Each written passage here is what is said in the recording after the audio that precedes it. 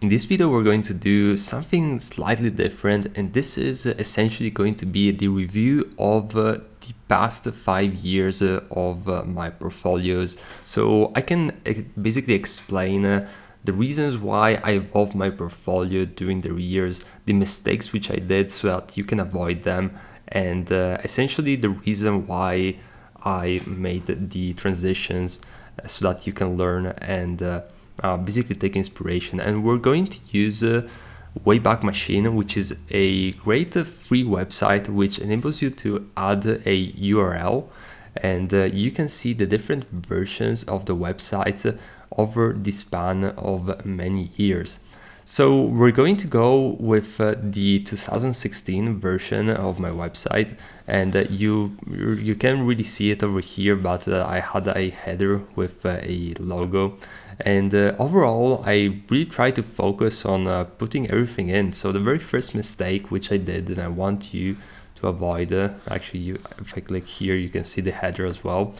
The very first mistake which I did is to add a little bit of everything, which kind of also reflected on the time where I wasn't really sure where to focus my attention on. So as you can see here, I have some logo design and also some mobile tablet designs, some UI design for the phone, some stationery, brochures, illustrations, book design, poster design. So it was all over the place, really. Now it looked okay, and I spent like so much time in trying to find the best color combinations and the perfect images. And by the way, if you click on one of these projects, it would open up a case study, which unfortunately Wayback Machine isn't catching, so I cannot show you. But essentially it was a very simple layout. So 2/3 of the screen was an image, and you could scroll through many different images showing the case study, essentially briefly, of the project. But the very first issue here is that no matter how, and this is personal opinion, how good or bad it looks, the most important thing that a business owner is going to look at when evaluating you, if hiring you for a project or for a job position, is going to be how in line you are with the type of work that is required.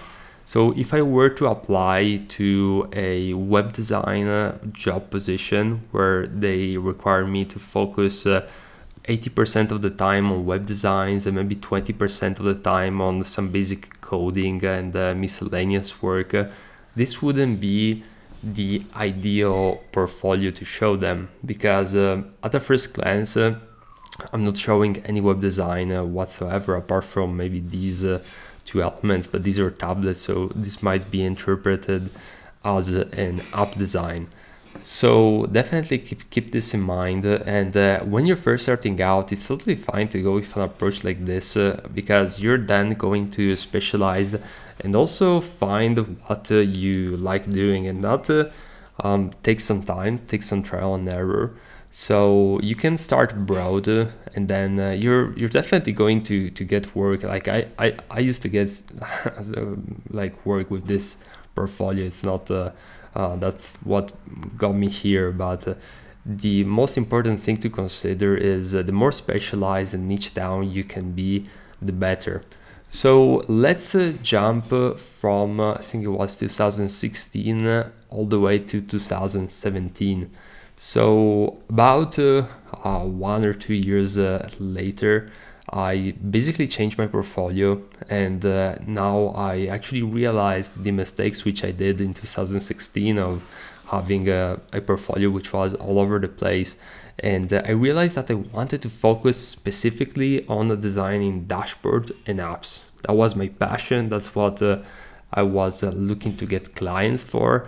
So as you can see right here, the basic portfolio structure didn't change all that much, apart from the header, which became white. But essentially what I did here is to add immediately dashboards and app designs. So you can see how this immediately was more tailored to the type of client that I was looking for. So the client would hop here, and even before he clicked on any one of these specific portfolio items, he could already see that I was primarily a designer who dealt with dashboards and apps. So this was a step forward compared to the previous portfolio, and this portfolio actually enabled me to get dashboard and apps projects with more ease, not surprisingly, simply because it was more tailored, and I looked at it as if I was really specialized just in that, because I pretty much was.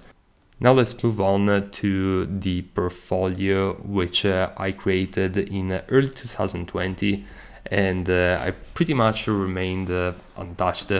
So essentially, from a technicality standpoint, this portfolio was made with WordPress with a template, and it was quite hard to change.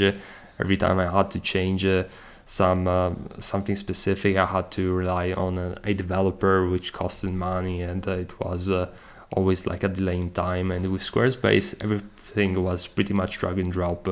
So this is a solution which I currently recommend, that I'm using it myself.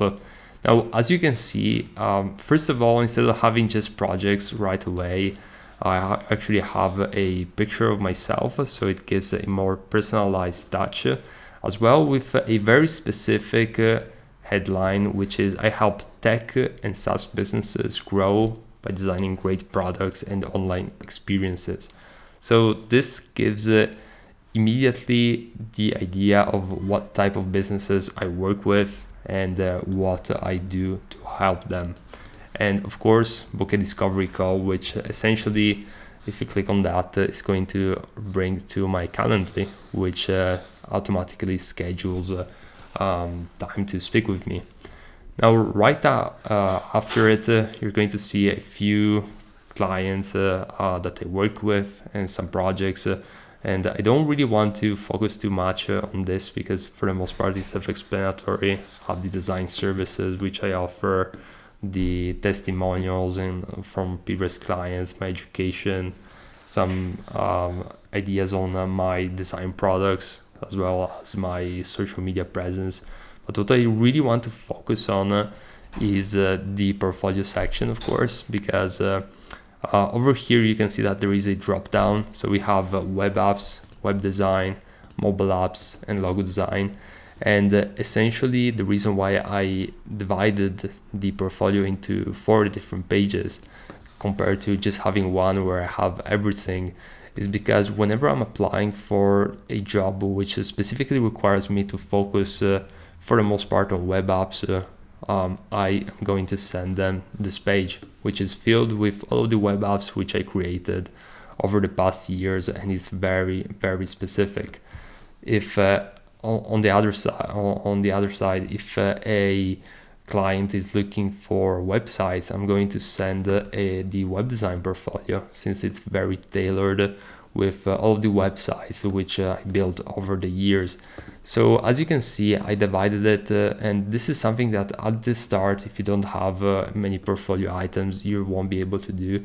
But as you work through the years of many projects, you're going to be able to create this segmentation, which is going to be really useful and improve the client conversion rate, and essentially enable you to land especially freelance projects with ease, since you're going to be seen as very specialized in that very area. So that was the main reason why I created this division. And as you can see, there's projects all the way from 2015 to 2016, and yeah, this was essentially the main reason. So again, guys, keep in mind also to have the contact me section very visible right away.